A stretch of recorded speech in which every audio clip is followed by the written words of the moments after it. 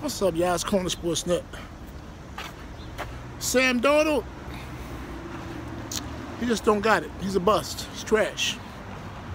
Everybody blamed the New York Jets, saying that since he's playing with the Jets, how can anybody flourish on the New York Jets?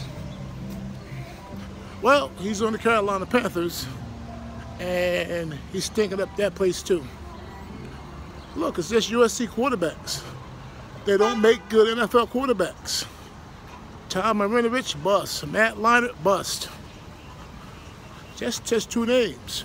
Rodney Peete, decent. They don't make good quarterbacks. It's just how it is with some programs. Now, Sam Darnold is good enough to hang around. He'll probably play 10 years as a backup and a spot starter. Now, he got the size, he got all the attributes, but he's just not a good NFL quarterback. I mean, they just don't pan out. Mark Sanchez, I mean, just decent. I don't know why they don't pan out. They go to a great program in USC.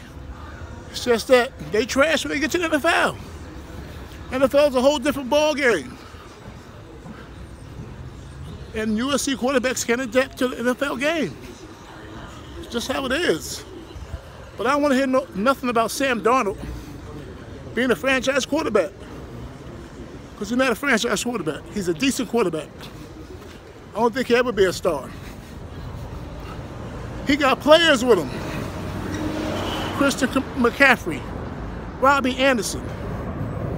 He got ballers with him. It's not working out.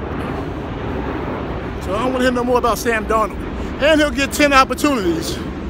Because that's just how it is with some quarterbacks. Talk to these guys later.